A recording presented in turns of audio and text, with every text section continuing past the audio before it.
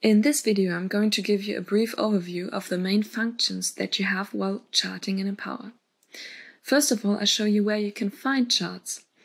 In the Insert section of PowerPoint, you can find Empower charts right here. By clicking on the button Empower Charts, you can see the wide range of charts that you can possibly insert into your presentation. The Gantt chart button allows me to add a Gantt chart to my slide, which we're going to do later in this video. Via the Excel link split button, you can create, update and manage all of your Excel links. By clicking on the More split button, you can access the chart's user settings and use the converting function to, for example, convert PowerPoint or ThinkCell charts into Empower charts. If you also work with Empower slides, you can find Empower charts in the Insert section of the Empower ribbon. Right here you can find the charts, Gantt chart and Excel link buttons. By clicking on More, you can find the converter at the very bottom. And in the Help section, you can find the chart's user settings right here.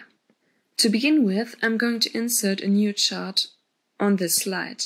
As you can see, there is a content placeholder on this slide. By clicking on the Charts button and choosing the chart type that I want to use, in this case I'm going to go with a stacked column chart, a chart will be inserted into the placeholder. And in order to show you what happens if there's no placeholder on my slide, I'll quickly insert another slide with a layout that doesn't use a placeholder. Now I select the chart type once again that I need, and then I have to select the area in which my chart should be inserted, and in this case, because I'm not working with a placeholder, click and drag to define the area. But we don't need this chart, so I'll quickly delete the slide once again. And as you can see in this chart, it is created on some default data, and I can now further work with it. And how you can do this is what I'm going to show you right now.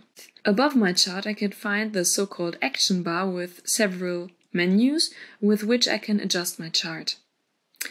Note that you can also directly work in the chart and, for example, select one data point.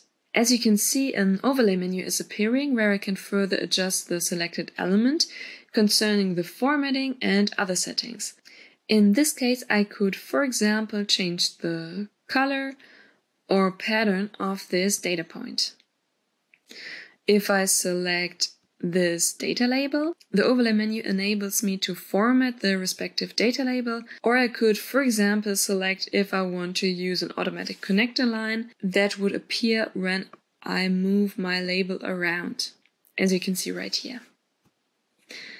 The Lines menu allows me to insert different kinds of lines and breaks. I can, for example, create a growth arrow by clicking right here and selecting the start and end point of my arrow.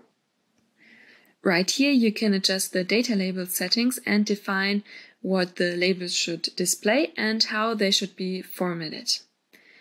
The Series menu allows me to access the central settings for the different series that I might use in my chart.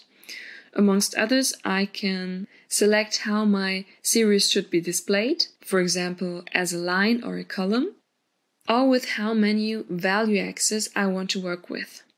In the Properties menu, I can adjust some global settings for my chart, for example, the bar width, or if I want to use a legend, or change the customizing.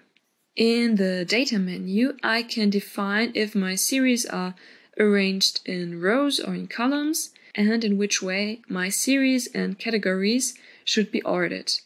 Moreover, I can link this chart to an Excel file right here. By clicking on Edit Data, I can access the mini Excel, where I can work with the data of my chart. Note that we created separate videos for all those menus where you can find further information on the wide possibilities of adjusting your chart that these menus offer. Now I'm going to show you how you can insert a Gantt chart. To do so, I simply click on the Gantt button. And as you can see, the so-called Gantt wizard opens up, where I can define the basic settings of my Gantt chart, for example, the timeline and the header settings, or if I want to use a notes area column. By clicking on Insert, a beautiful Gantt chart is created on this slide that I can now further work with. I could, for example, add a row by simply clicking on this little plus button right here. A task can be inserted by simply clicking into my chart and dragging like that. And I could further adjust the dates of my task by selecting this option in the overlay menu. If I click anywhere into my chart, I have the possibility to add several elements. For example, another task, a milestone, a highlight, or a dateline. Right now I'm going to show you what a milestone looks like. And in the corresponding overlay menu, I have several options to further adjust this milestone.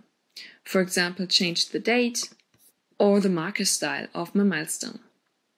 Every Empower chart uses a mini Excel, so also the whole Gantt chart and every element in it can be displayed in Excel. And I can quickly adjust the data of the respective chart.